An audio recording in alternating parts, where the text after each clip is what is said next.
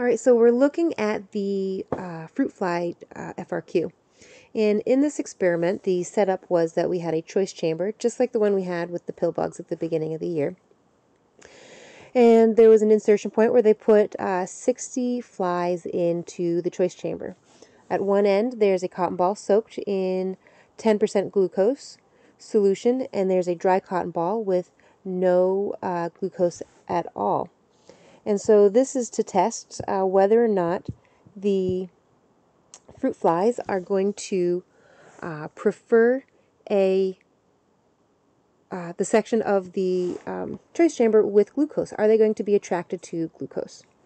And so the question asks, predict the distribution of flies in the chamber after 10 minutes and justify your prediction. So we're going to predict and then we're going to justify.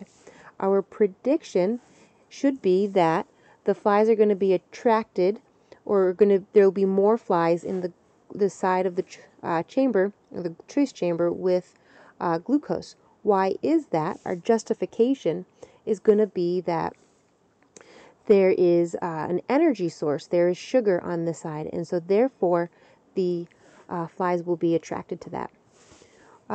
Now we're going to propose one specific improvement to each of the following parts of the experimental design. So we're going to propose and we're going to explain how the modification will affect the experiment. So for the control, we can see that the control here is, it has glucose, but it's also soaked in solution, which means it has water. So this is wet. This does not have glucose, but it also is dry, so there's also a variation in how wet it is.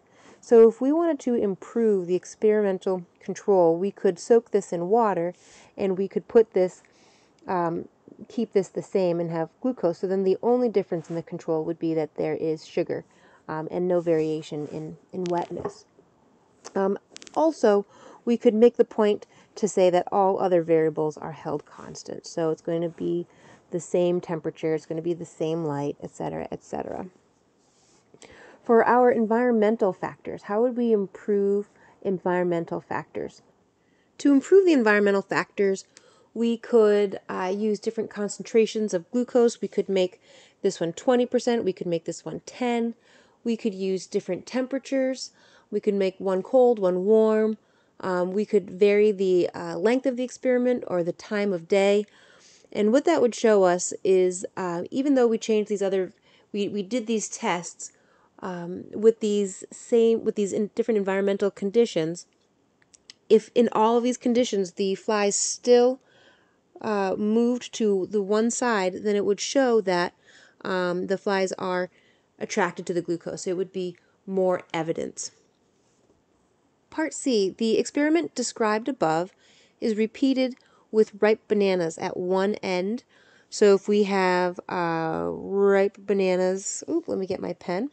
If we have ripe bananas on this side, ripe, and we have a middle section here, and we have unripe on the other side.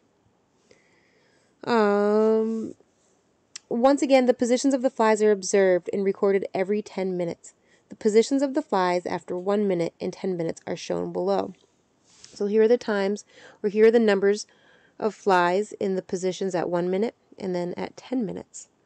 And so if we were to perform a chi-square for the data on 10 minutes here, this is, we're going to do this because this is what we're asking, but in reality, if we were to perform a chi-square, we would want at least 30 data points to back up our statistical significance.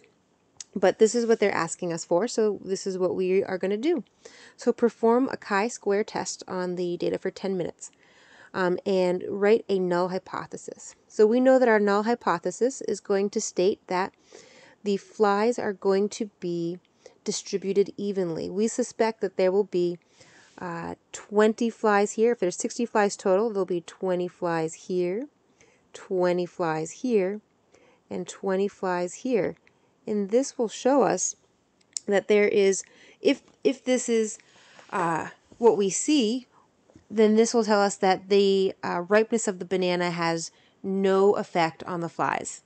And so that is our null hypothesis. We suspect that there will be 20 flies on the ripe side, 20 flies on the unripe side, and 20 flies in the middle to demonstrate that there is no statistical significance. And so explain whether or not your hypothesis is supported by the chi-square test and justify your explanation. So first, let's go through and make sure that you are showing all of your math when you do this. The end with the ripe banana. So what are our observed data and what is our expected data? So we just said that we expect that each of these are going to be 20. There's going to be 20 flies. And our observed data. So the end with the ripe banana, we suspect there was actually, so we observed that there was 45.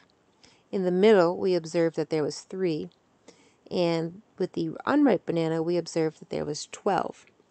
And that's a total of 60. It's a total of 60. So now we need to do our chi-square. And in order to do that, we have to subtract the expected amount from the observed amount, square that value, and divide it by the expected. So here, if we have, let's see, 45 minus 20 gives us 25. And if we square that, that gives us 625 divided by our 20. And that will give us 31.25. So 31.25. And here, if we do 3 minus 20, that gives us negative 17. If we square that, that gives us 289. 289 divided by 20 gives us 14.45. And to save time, I'm going to do the exact same for this last data set, 12 minus 20. This gives us 3.2. And if we add this all together, it's going to give us 48.9. And so what does that mean? That means that we are going to look at our chart here, and we are going to be using, remember that we use 0.05 here, and we had 3 options. Remember we had the middle, the ripe, the unripe, minus 1, so that gives us 3. And if we take 1 away, that gives us 2 degrees of freedom. So this means that if we have we're just jumping around a little bit. That means if our total is greater than this 5.99, then we're going to reject our hypothesis, which means that there is statistical significance, is significant, meaning that the ripe bananas, the ripeness of the bananas do have an effect on where the flies are. And if the number is less than 5.99, well, then we're going to accept our null hypothesis. And that's going to mean that there is no statistical significance. And so if we look at our number 48.9, that is greater than 5.99. And so therefore, we are going to say that it is, we're going to reject our null hypothesis. Our justification is that I would go into an explanation about how our total is greater than 5.99, and so therefore we reject our null hypothesis. So that would be my justification. So briefly propose a model that describes how environmental cues affect the behavior of fruit flies in choice. There's a couple that we could use.